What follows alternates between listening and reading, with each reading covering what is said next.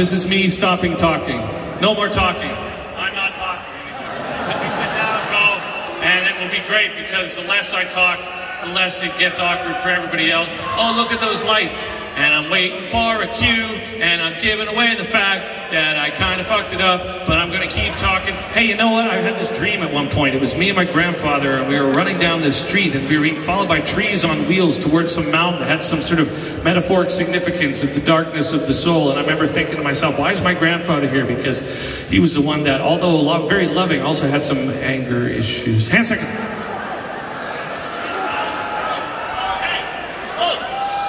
Great about technical problems, you get to do a little song and dance. It's great. So if you were in my position, okay, and you were fundamentally tired, but you're here because you love it, and then you realize that we've got one more or two more, three more songs to do, yet our technological prowess that had pushed us along and had allowed us to do everything up to this point had fallen to the wayside, what would you do? You would probably either do one of two things. You would either throw yourself on the ground and hurl yourself in a circle screaming about how unfair it is, or you would start to do what I'm doing right now, which is rapidly and madly trying to improvise about, with very little on my list of things to talk about. Let me think. What's a topic? Anybody got a topic? What's that? I can't hear you, so I'm going to make up my own topic. Okay, so let's talk about the fact that cephalophalic, what's the word? Not cephalophalic, that probably means like little tiny phalluses. But the thing where the animals have their scrunched up faces, what's that called? Cephalophilactic, that one, right? They're incredibly cute, yet they are aberrations of nature. So what do? Do you blame yourself for owning them? Do you actually own them? Or is it just a thing where you look out to the audience and you say, oh my God, I'm flailing. Thank God there's 3 more songs. You know what we could do? We could do another, hey, we're going to leave the stage thing. And that'll give you guys the opportunity to go buy that shirt that says huge anus on the back. No. I was actually thinking the next time, see, we're trying to solve problems here, right? So fuck you if you don't like it. No, I don't mean that. I say that because that's what I've been doing for years, but I really don't mean fuck you. I don't mean that at all, actually. I mean, love you if you don't like it.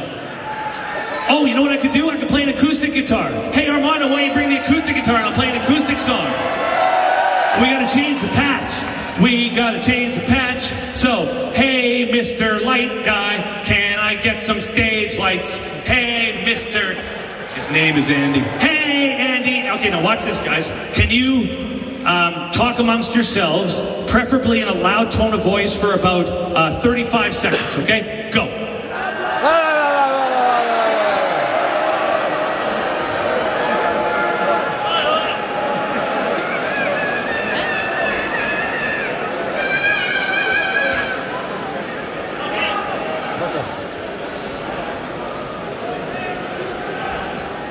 Okay, I don't have to do it because they sorted it out because they're technical wizards. It's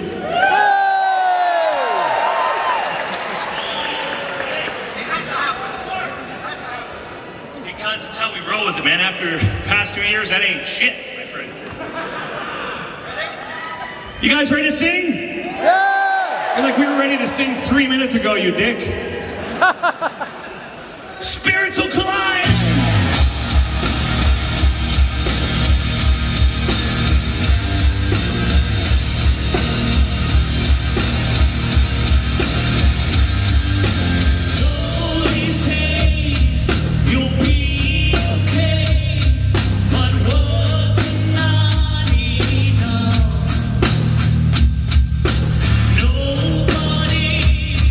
Remember me, the words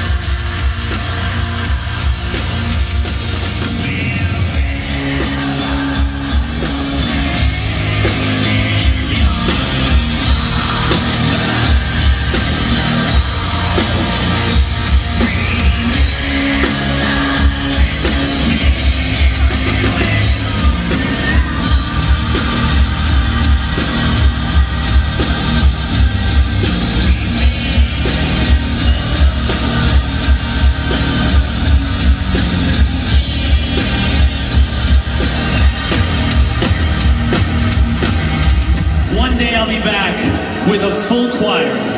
Until that time,